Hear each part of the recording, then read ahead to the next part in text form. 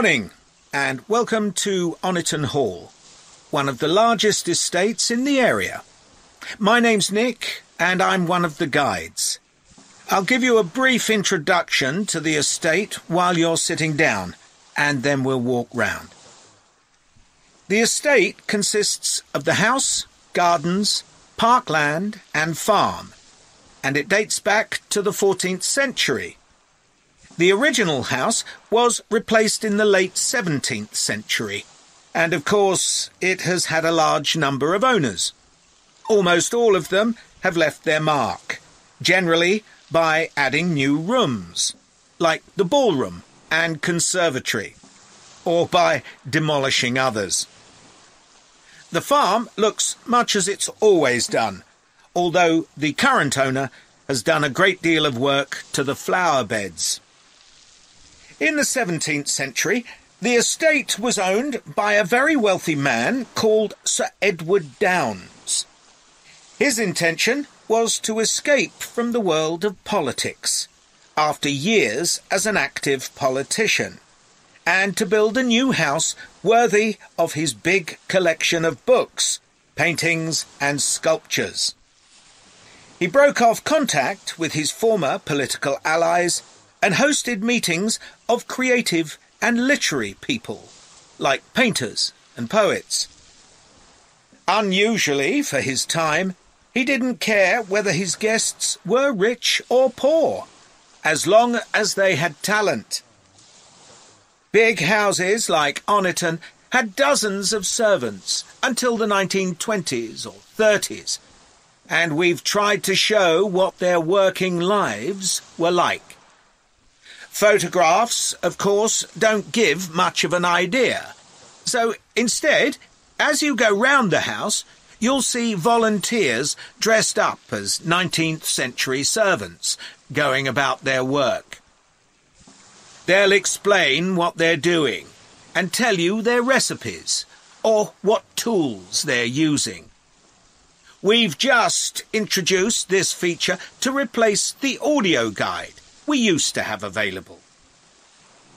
I see there are a number of children here with you today.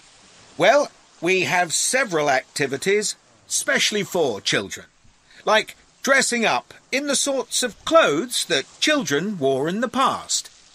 And as it's a fine day, some of you will probably want to play in the adventure playground. Our latest addition is child-sized tractors that you can drive around the grounds. We'll also be going into the farm that's part of the estate, where there's plenty to do. Most of the buildings date from the 18th century, so you can really step back into an agricultural past. Until recently, the dairy was where milk from the cows was turned into cheese. It's now the place to go for lunch, or afternoon tea, or just a cup of coffee and a slice of homemade cake. The big stone building that dominates the farm is the large barn, and in here is our collection of agricultural tools. These were used in the past to plough the earth, sow seeds, make gates, and much more. There's a small barn, also made of stone, where you can groom the donkeys and horses to keep their coats clean.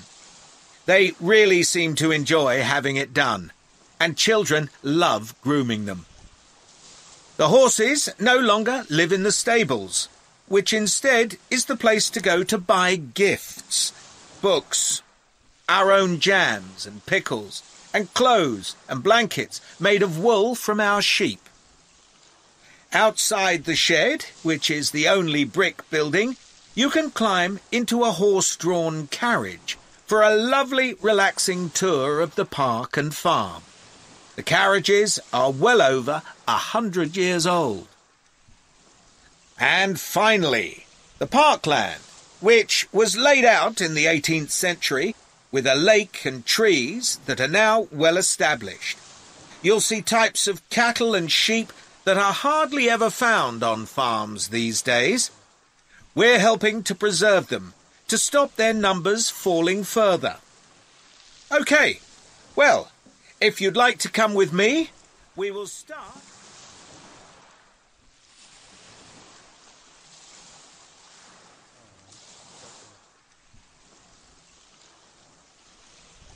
Did you make notes while you were watching the performances of Romeo and Juliet, Gemma? Yes, I did.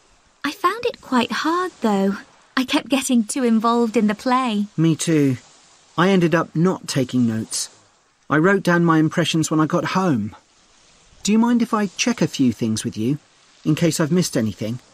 And I've also got some questions about our assignment. No, it's good to talk things through. I may have missed things too. OK, great. So, first of all, I'm not sure how much information we should include in our reviews. Right.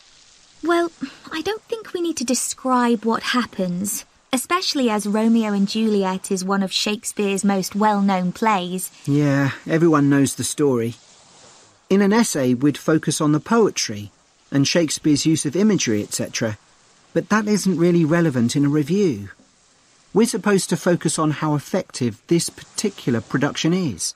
We should say what made it a success or a failure.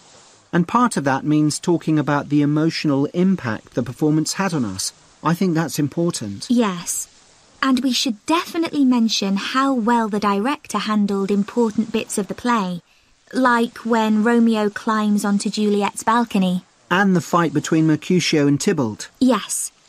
It would also be interesting to mention the theatre space and how the director used it, but I don't think we'll have space in 800 words. No, OK.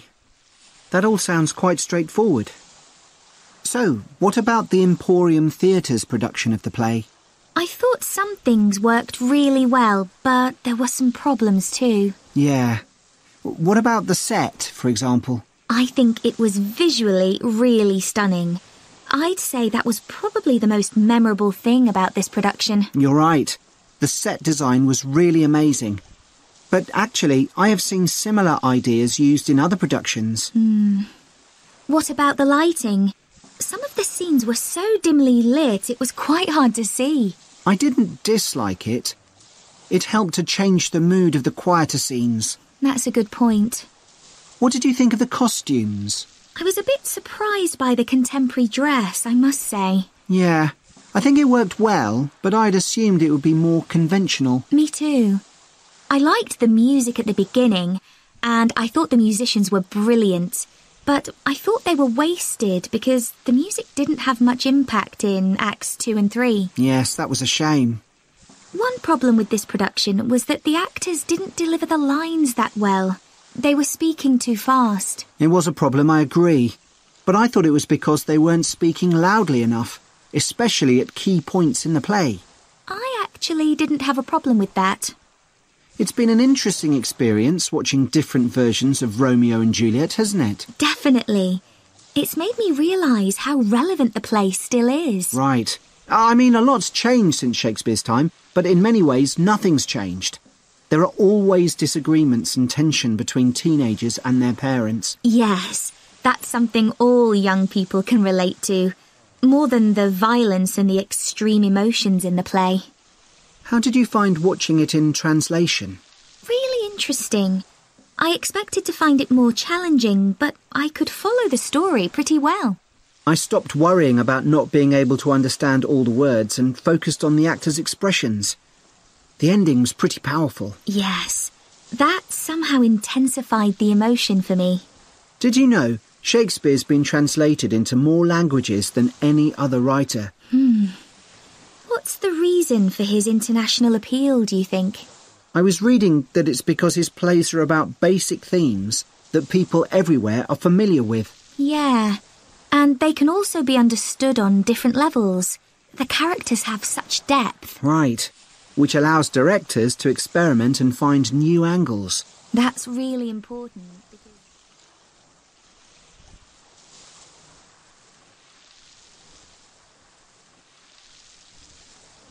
Right, everyone, let's make a start. Over the past few sessions, we've been considering the reasons why some world languages are in decline. And today I'm going to introduce another factor that affects languages, and the speakers of those languages, and that's technology, and in particular, digital technology. In order to illustrate its effect, I'm going to focus on the Icelandic language, which is spoken by around 321,000 people, most of whom live in Iceland, an island in the North Atlantic Ocean. The problem for this language is not the number of speakers, even though this number is small, nor is it about losing words to other languages, such as English. In fact, the vocabulary of Icelandic is continually increasing, because when speakers need a new word for something, they tend to create one, rather than borrowing from another language. All this makes Icelandic quite a special language. It's changed very little in the past millennium, yet it can handle 21st century concepts related to the use of computers and digital technology. Take, for example, the word for web browser. This is vafri in Icelandic, which comes from the verb to wander. I can't think of a more appropriate term because that's exactly what you do mentally when you browse the internet. Then there's an Icelandic word for podcast, which is too hard to pronounce, and so on. Icelandic, then, is alive and growing, and it's a big but, young Icelanders spend a great deal of time in the digital world, and this world is predominantly English. Think about smartphones. They didn't even exist until comparatively recently, but today young people use them all the time to read books, watch TV or films, play games, listen to music and so on. Obviously, this is a good thing in many respects because it promotes their bilingual skills. But the extent of the influence of English in the virtual world is staggering, and it's all happening really fast. For their parents and grandparents, the change is less concerning because they already have their native speaker skills in Icelandic. But for young speakers, well, the outcome is a little troubling. For example, teachers have found that playground conversations in Icelandic secondary schools can be conducted entirely in English, while teachers of much younger children have reported situations where their classes find it easier to say what is in a picture using English rather than Icelandic. The very real and worrying consequence of all this is that the young generation in Iceland is at risk of losing its mother tongue. Of course, this is happening to other European languages too.